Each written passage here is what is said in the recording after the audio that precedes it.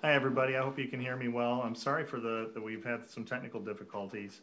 I'm just going to, unfortunately, I was hoping that we would have more of an opportunity to have interaction with some Q&A, but I guess I'll just talk at you a bit for 15 minutes and let you know about the baseline protocol project that Chainlink and 14 other companies are involved in. That hopefully you saw. If you didn't see the announcement, go look for baseline protocol or hashtag baseline proto on Twitter, and you'll see a bunch of stuff.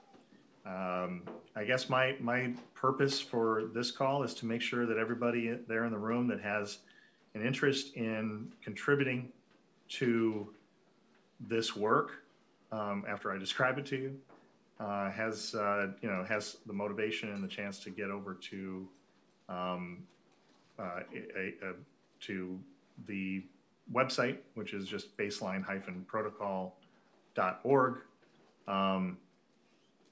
to sign up and be involved. Also, if you look at the press release, which is pretty easy to find on consensus.net/press, or gosh, anywhere, just do a Google search. You'll see a lot. You'll see the press release, and there's a Google form sign up that will allow you to get an alert when we open up the repo. So that's just to make sure I get that out of the way up front. And please, Charles and team, please go off mute and interrupt me with any questions. I love questions.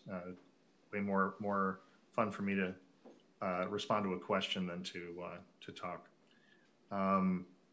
So let me tell you about baseline. I'm not sure what you know about it, so I'll give you the basics.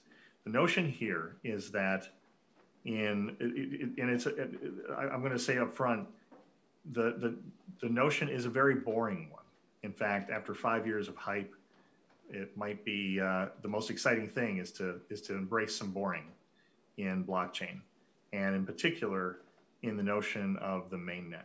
So I was one of the founders of something called Hyperledger Fabric, and kind of saw the light and went over to work with Joe Lubin on what I like to call the mainnet. I don't call it Ethereum so much as I call it the mainnet. The mainnet is the always-on state machine that other state machines can use to do what Distributed Systems 101 tells you. You need a common frame of reference to have two separate state machines work together, or two or more, in a coherent way. You don't want deadlocks, you don't want race conditions, you don't want non-determinism and other issues. You need to have a common frame of reference. Either one system has to report into the other one.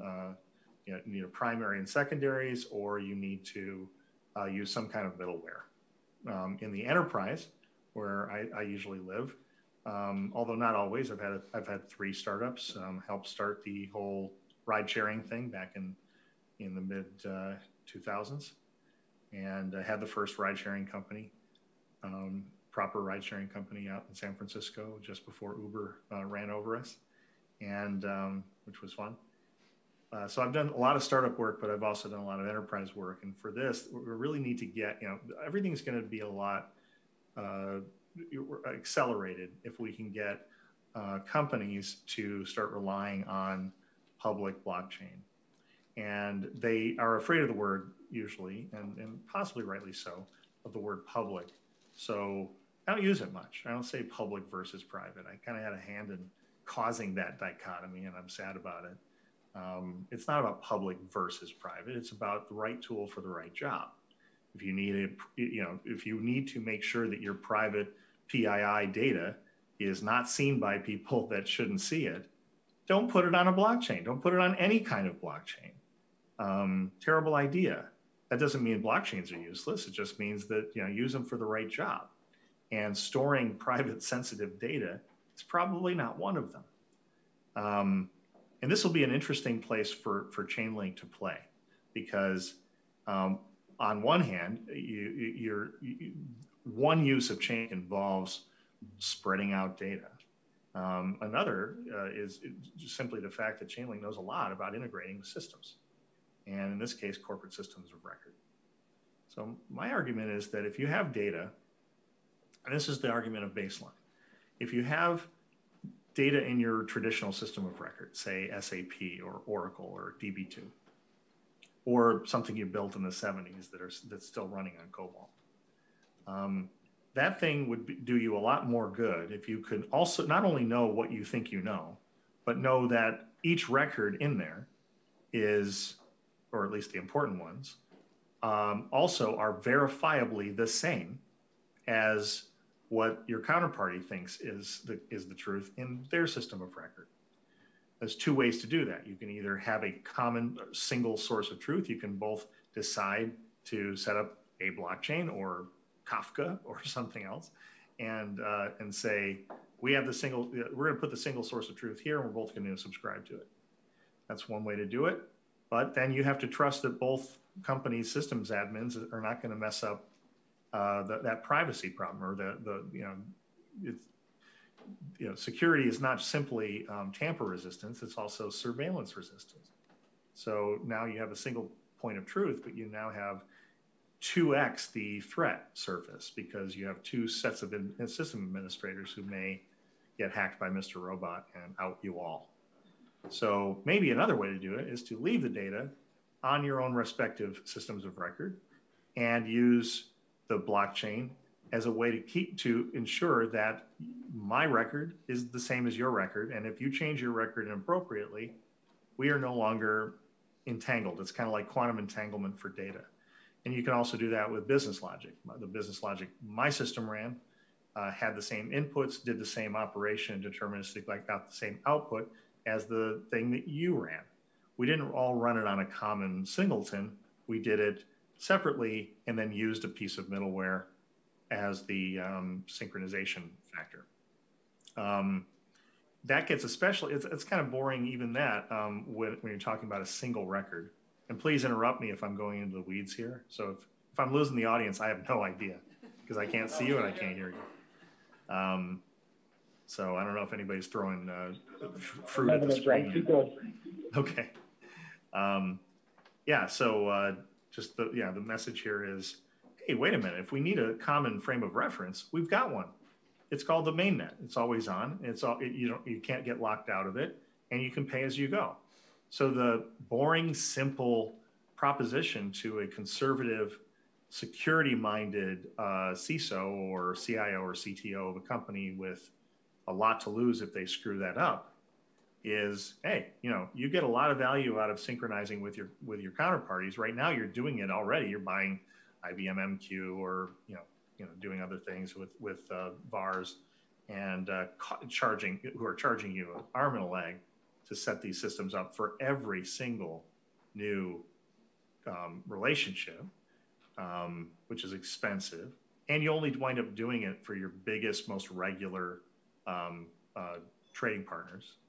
Or you can say, no, we can use this thing. It's always on. It's like the internet. It's the mainnet, capital M, for the capital internet. It's not for everything. It's slow. It's inefficient, just like TCP/IP is as well. But it's repeatable. It's always there. And we can use it in such a way that people looking at it not only won't know your identity, won't know that anything's happening, because we can make it sound like a metronome and look like noise. And the data never went there. All that went there was what we call baseline proofs, and those proofs are done. Importantly, this is not proof of existence. This is, you might say, proof of consistency, where you can't go from work step 1 to workflow step 2 without not only having consistency, but adhering to the rules of the previous work step. And that in that way, you can have workflow integrity, but atomic compartmentalization of awareness down to the record or the business logic function. So that, for example, in a supply chain, you and I might know a lot about each other's, getting to, say, shipping, but we don't want the shipper to know about our relationship as a buyer and a supplier. Imagine that I'm making something that competes with Amazon. Just, I mean, I'm not picking on Amazon, but just as an example, they make products, they ship products. I don't think I want, as a competitor to one of their products, that company to be able to look in their own database and figure out my volumes and my flows and my customer relationships. It's a terrible idea. What if instead, but the problem is I need their delivery date and a lot more data, in fact, to calculate things like my invoice to the buyer. I need to say, hey, I was 2 days late and our agreement says that I have to give you a 10% discount. I need that verified date to come off of the shipper, but could I get it so that the shipper doesn't really know anything about me? And the answer is yes. You can use it. Again, you could use any form of enterprise service bus, any message bus, and that's why, the baseline protocol is now replacing the notion of the magic bus. I've been calling this stuff the magic bus because I think the mainnet is basically a bus, hub sub, key value pair, message bus, not really a message queue, but a message bus that is always on, it's always running. It's got some magical properties too, because it's tamper resistant in ways that other buses aren't. So we put that, so the Amazon can dead drop that date onto the topic of the baseline proof without really knowing much about what else is going on in that workflow, except that they have to do that because that was the smart contract, or that was the agreement that we arranged. So that that date goes onto the message bus, or in this case, onto the mainnet through the baseline protocol process, which involves a lot of it does involve some zero knowledge work, but mainly to create a shield contract where these proofs can go in and further obfuscate what's going on and who's involved. And you can then tokenize those proofs by making them the payload in things like ERC 721s. So you can move those around, but now you not only have a private token, you have a stealthy token. So there's really nothing to be learned from that thing moving around inside of a shield contract. I hope that makes some sense. And let's just close that point. Then that date is now able to go into my function verifiably, and I can now generate my invoice. And short of them opening up the box and seeing that I'm the company name on the product, I would, theoretically at least, be able to use a competitor as a shipper. That's just one of like a million cases of where atomic compartmentalization without silos is a big deal. So the magic here is change the way we're thinking about blockchain from place where we store data and run business logic to using a system that can handle data and business logic, but use it as middleware to keep the traditional systems of record and other blockchains. You can do it, blockchains are also state machines, in a state of consistency and continuity without giving up a bunch of secrets about your operations to people out there in the world. And by the way, I think that's the biggest problem, and I guess I'll end on this. That's the biggest problem with private blockchain is, if you think about private blockchain and you're, say, a big pointy hair manager somewhere, and you say, well, blockchain's like a secure database. I'll use that.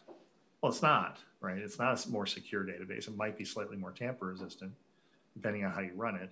But it's, as many companies are as in your consortium, less secure against surveillance resistance. And we all know how hard that stuff is. So, use the right tool for the right job. Use shared databases where they're useful. Use and not giving up your secrets.